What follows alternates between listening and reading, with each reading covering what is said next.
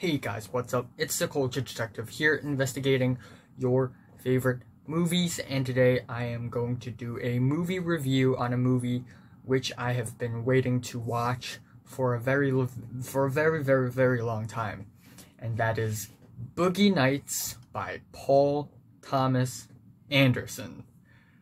So this is one of Paul Thomas Anderson's first few movies. It's released in 1997, and it's one of Quentin Tarantino's favorite movies in his career, in the span of his career. And I am actually really surprised. And I'm actually really happy that I've watched this movie, because I've also watched other movies recommended by Tarantino, including Shaun of the Dead by Edgar Wright, which is funny, it's great, it has a lot of interesting cinematography, but I don't think it sticks that well with me, even though it's still a great comedy. And then we have Unbreakable by M. Night Shyamalan, which is great, it's humane, it's a really special and unique movie, but again, it doesn't feel as hard-hitting, or as impactful, or as complex of a movie that I like usually. And then we have Boogie Nights, and my goodness, it's been a long time since I say, wow, that's a great movie, after I finish watching the movie. Like, after the end credits, I just sit there and I was like, wow, this is a great movie. So we have the character of Eddie, who was 17 years old at the beginning of the movie, and he sucks at everything. The only thing that he's good at is fucking. So he decided to work with Jack, a film producer and director who directs and produces porn films, pornos. And it's set in the 1970s, so it's old school vintage film pornos. I don't know why I did this. I guess I'm trying to, do the film reel thing. And then we have the character of Amber, who is a close acquaintance of Jack. I think it's his girlfriend or something. I forgot. But Amber was originally a mom, but she and her ex-husband divorced, and she also had a son, but that son went along with the husband, and now she's also a porn star, and she really liked Eddie because Eddie can act as her own son. And then we have the character of Maurice, who owns a nightclub and is also one of the close friends of Eddie, who wants to be more famous because basically all of his friends are porn stars, and he's not a star, but he wants to be famous, so he tries really hard to end up in one of his pornos, even though he's a terrible actor. And then we have the character of Buck, played by Don Cheadle. Jack is played by Burt Reynolds, rest in peace, amazing performance. Amber is played by Julianne Moore, also amazing performance. Mark Wahlberg plays the main character, Eddie, also fantastic. And Don Cheadle plays Buck. Buck was also a porn star, but he never really wanted to do porn. He actually really wanted to start his own business, and his character is actually the character that I root for the most in the movie. And then we have Roller Girl, played by Heather Graham, who was in Twin Peaks Season 2 playing Annie, who's this, young, innocent, good girl. And then 6 years later, she shows up in this movie as a porn star. And honestly, I'm kind of surprised. And then we also have William H. Macy's character, whose wife is always fucking some other guy, so he's jealous and he has a sad life.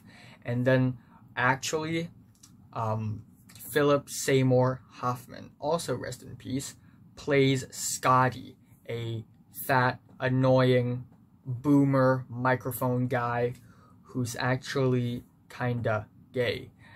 But it was the 70s, so people really didn't like that or accept that.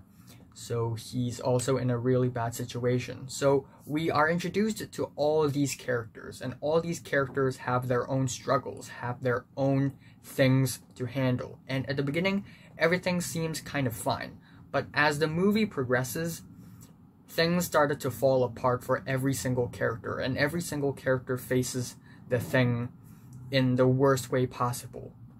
And at first I was like, okay, so what's the real plot of the movie? What's gonna happen? But after the halfway point, I started to understand that this movie is a multi-character storyline movie where different characters have different storylines and different things to handle, and it actually makes the movie kinda enjoyable at the end. Actually, watching this movie, for me, it's actually really refreshing because I never grew up in the USA, and I grew up after the 2000s, so I don't know what life is like in the 70s or the 80s.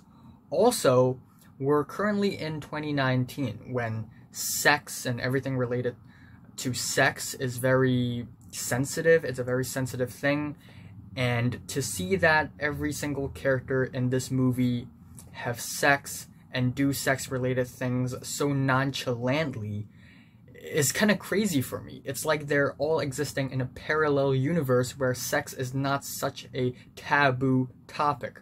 But really, it's only in that group of characters where sex is considered completely okay when it's done anywhere, any when, anyhow, with any who. But the people outside of the porn industry ring, they're actually a little more sensitive to the whole issue. But anyway, before we get into the plot of the thing, I would like to talk about the technical stuffs. Paul Thomas Anderson is truly an amazing director. Yeah, I mean, he's a really, really good director. There are so many amazing shots in the movie. You know, Paul, I'm gonna call him PTA.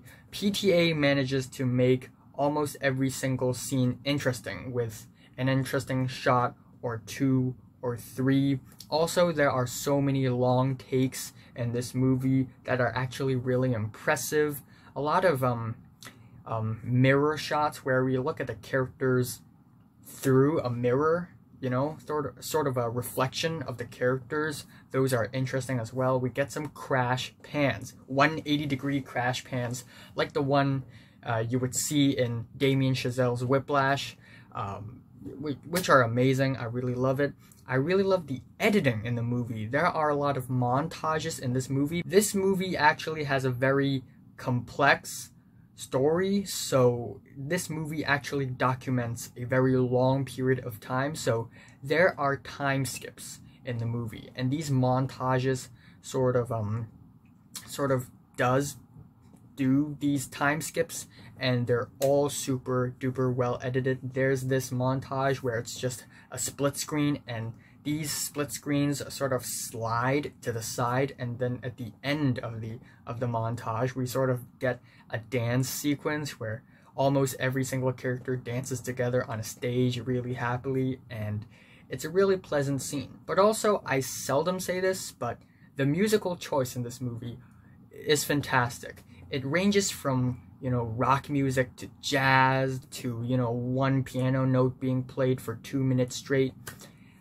and they're all really fitting to the scene. Also, this is not a solely drama film. There's also comedic elements in the movie, and when those comedic moments are on screen, they're actually really, really funny. For instance, we get Jack, who's the director and the producer of a lot of the pornos, and when they are going into the 80s, there's this new thing called videotape.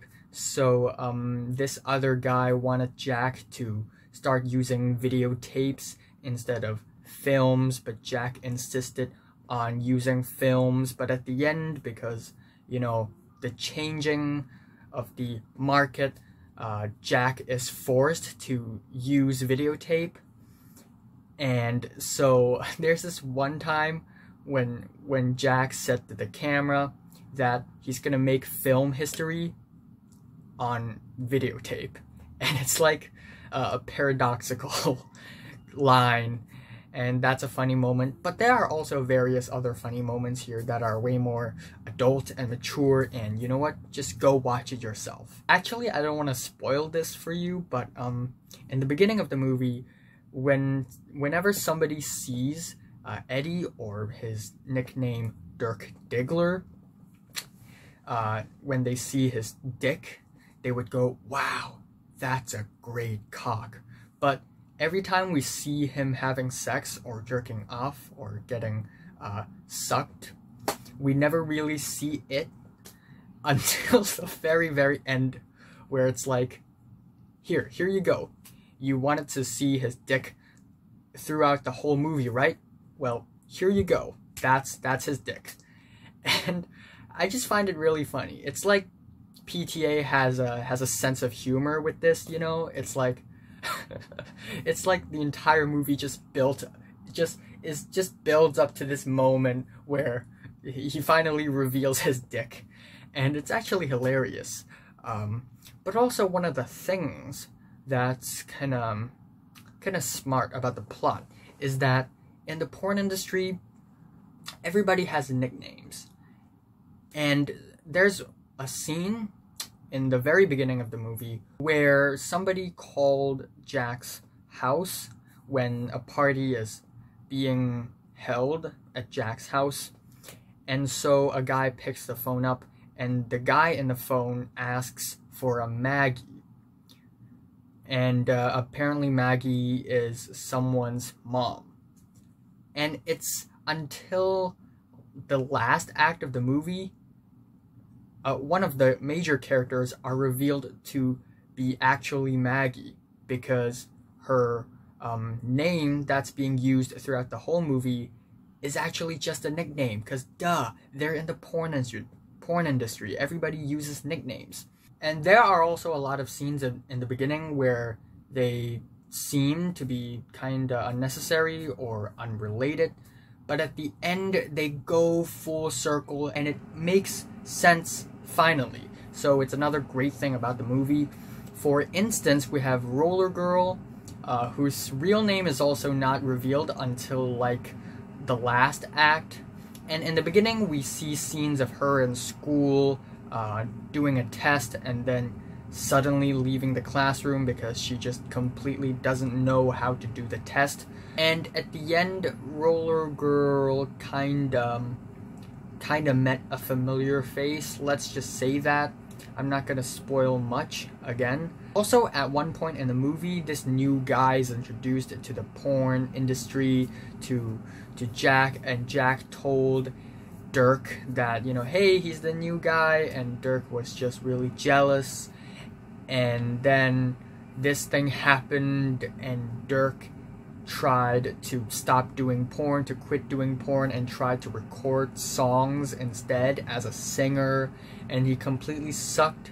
That was a really funny scene. And since Dirk really sucked as a singer, he decided to go back to Jack, and that scene was actually pretty heartwarming. And overall, I think what this movie is really about is that everyone has different goals and dreams, and everyone also has different wants and needs, different desires, and also different weaknesses, and also different vice, because a lot of people in this movie are addicted to drugs, a lot of them are greedy, they want more money, a lot of them are just horny all the time, and a lot of people want attention, they want fame. And all of them also have a personal struggle of some sorts, but they all go together at the end, and it's just one really wholesome movie that says a lot about the society and humans in general. But the way the story of this movie humanizes these people who are working in the porn industry, it's just a really refreshing take. I really, really like this movie. There's really not much to complain about. Every single scene makes sense at the end. And there are even scenes where at first it feels like it's totally fine, and then something really crazy or violent happened, and it's just gonna happen out of nowhere. Or sometimes you know it's gonna happen, but you don't know how or when or who or where, so you're just waiting for the moment, and when that moment happens, it's like, oh my gosh, it happened, oh my gosh. But yeah, it's a surprisingly humane movie that's really, really brilliantly written, and PTA is an amazing director indeed. I am saying Boogie Nights is it's not necessarily mind-blowing. I'm gonna say it's a movie really, really worth watching. Every single filmmaker out there, every single cinema lover out there must watch this movie, and I am giving Paul Thomas Anderson's Boogie Nights a strong 9 to a 10 out of 10. So, have you watched Boogie Nights? From 1 to 10, how much did you rate it? Like if you like it, and subscribe if you want more, and thanks for watching.